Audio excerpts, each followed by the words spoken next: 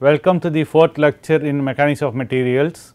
In the last class we saw about how a vector can be transformed due to a transformation of basis vectors, and then we saw that force is a vector and we saw how we infer that force is a vector through an experiment. So, coming back to the concepts and relations in mechanics, there are four concepts which we are used in mechanics, which are force, displacement, strain and stress. Of this we have looked at one concept which was force. Today we will look at the other concept which is the displacement. To understand displacement, you should understand how we model body in mechanics. So, let us look at what body is. What is a body? How is it idealized in mechanics?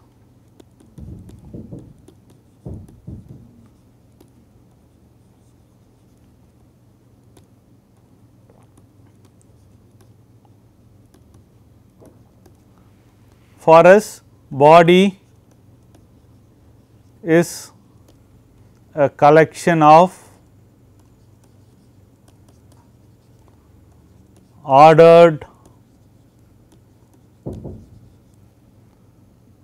countable or countless particles. First, here there are two keywords, one is ordered and the other one is countable or countless. We have to understand what they mean next. What do you mean by ordered? A set is said to be ordered if you can establish that one element is before or after the other element, or there is an order to in the way in which the elements of the set are arranged. For example, let us consider 5 points.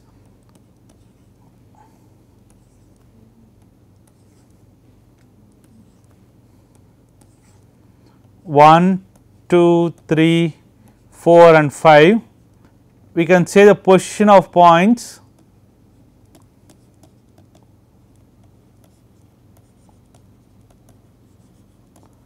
two to 5 with respect to the point 1, right. We can say the point 2 is above point 1, you can say that point 2 is above point 1, point 3 is to the right of point 1, point 5 is to the left of point 1 and point 4 is below point 1. Similarly, you can say that there is a point 6 which is in front of point 1 or point 7 which is behind the point 1. Okay. So, likewise you can say that these points have a relationship between them, which is what ordering of the points mean. Okay. That is, the particles in the body have an order, meaning that they have a relationship between them in front of, behind, top, bottom, right or left. Okay. So, that is what we mean by an ordered set of particles. Next, to understand what is the difference between countable and countless. Countable means it can be set of integers from say 1 to 10,000. You can count the number of integers from 1 to 10,000, but you cannot count the set of real numbers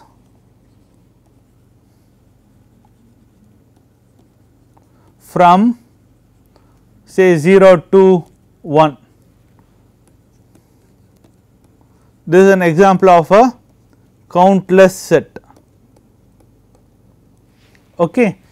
A set of integers itself is also a countable set, just like set of real numbers alone is also a countless set. That is, you can't isolate one number or one element of the set. Okay.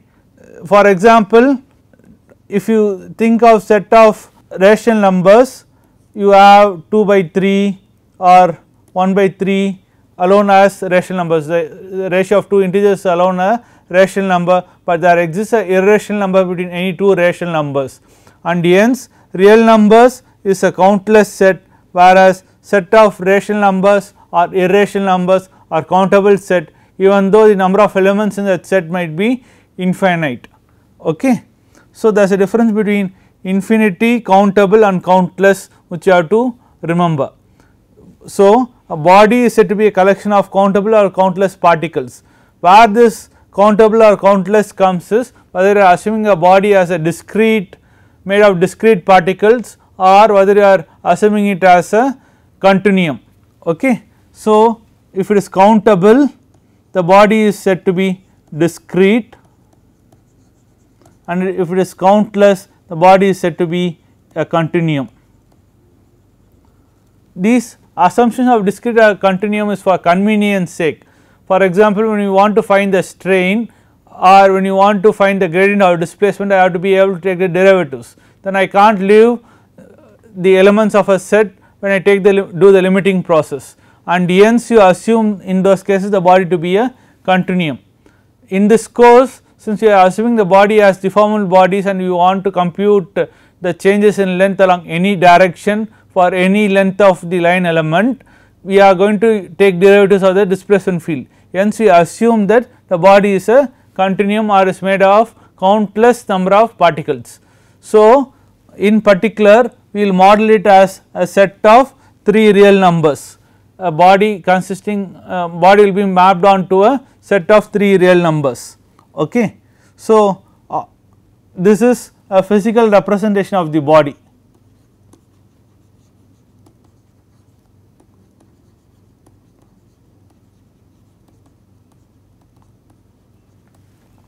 Okay. So, now we understood that body is a ordered set of particles which may be countable or countless. Now, how do you represent a body mathematically is using a Cartesian set notation, wherein this body B would be written as a Cartesian set of 3 real numbers x, y and z, 0 less than x less than 1, 0 less than y less than 1, 0 less than z less than 1. If I am thinking of body to be a cube,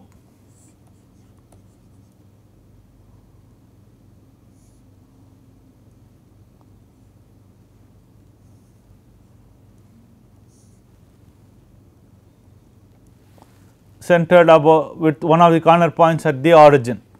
Okay. So, with the one of the corner points at the origin, if this is 0, this is 1, this also say I am not drawing it to scale, say this also is 1, this represents this body.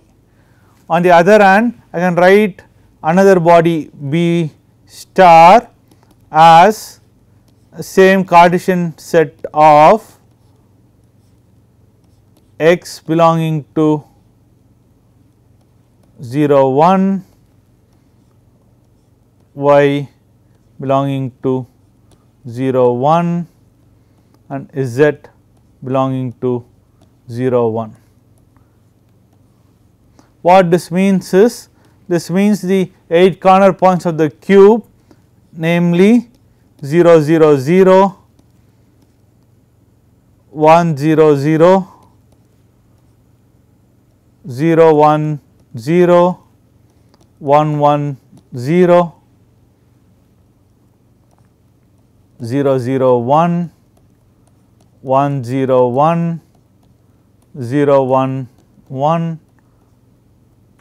1 1 1. So, I have 8 points here. So, this body would be, this would be z, x and y, it will be these points.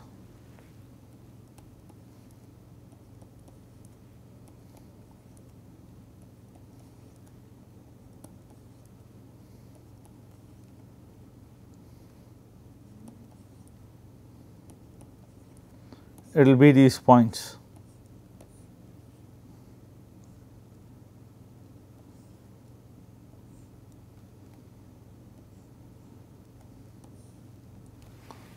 okay, it will be the corner points of the cube alone is this body B star. Okay. So, what is the meaning of this notation is I take one element from the set X, one element from the set Y, one element from the set Z and form this 3 elements X, Y and Z. That is, I take one element from the set X, one element from the set Y, one element from the set Z and form this set which is one element from X, Y and Z and form all permutation combinations of all the elements in those 3 sets. That is what the meaning of this Cartesian set means.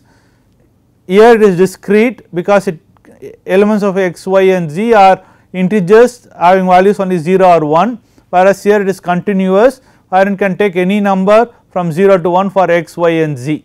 So, in this case this entire region is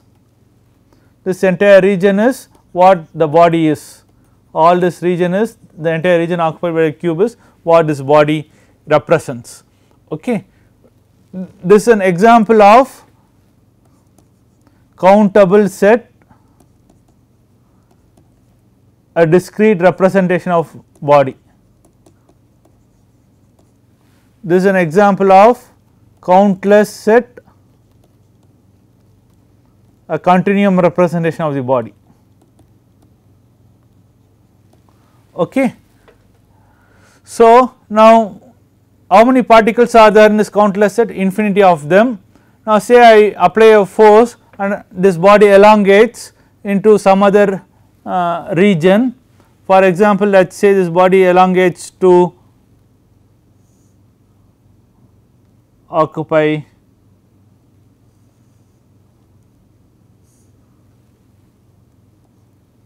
this green region. Okay. Body expanded to occupy this region. Now, then I will represent this green body as a Cartesian set of x comma y comma z, where x varies from, it still varies from 0 less than or equal to x less than or equal to 1.5 say, y varies from 0 less than y less than or equal to 0.9 say, and z 0 less than z less than or equal to 0.9. Okay. Now, we will say that the mapping between this B and this B, let us say this is beta bar, we will say the mapping between beta and beta bar is 1 to 1. You should not get confused that if it is 1 to 1, how does the volume preservation and all those things happen. Okay. The volume is not preserved clearly in this deformation. What was a unit cube now becomes a cube of volume 0.81 into 1.5. Okay. So, what we mean by a 1 to 1 mapping is not that each particle gets mapped on, each element of the set gets mapped on to a one element in the range of the mapping. Okay. But it is not that, it is, you have to recognize the difference between a countable and a countless set. In a countable set, I will say that if this body is mapped on to there, this 0 0 maps on to 0 comma 0 comma 0, this will map on to 1.5 comma 0 comma 0 and so on, and it is only those points that gets displaced. On the other hand, when it is a countless set, every point gets displaced in the body. It is not that the volume will be preserved in such a mapping even though the mapping is 1 to 1. Okay. That is because these are two infinities, you can't compare the two infinities mathematically in a precise manner. Okay. Okay. So, now we understood what a body is. Now, let us understand two configurations of a body, that is I assign at a particular time, I find what is the length of the body, what is its cross sectional area, where are its particles and so on, and then I apply a load, the body deforms and then it goes to some other configuration. Okay. For example, the green body that I showed in this example is after application of a force. This is one configuration and the black body beta is another configuration. Okay. So, we will assign names for these configurations.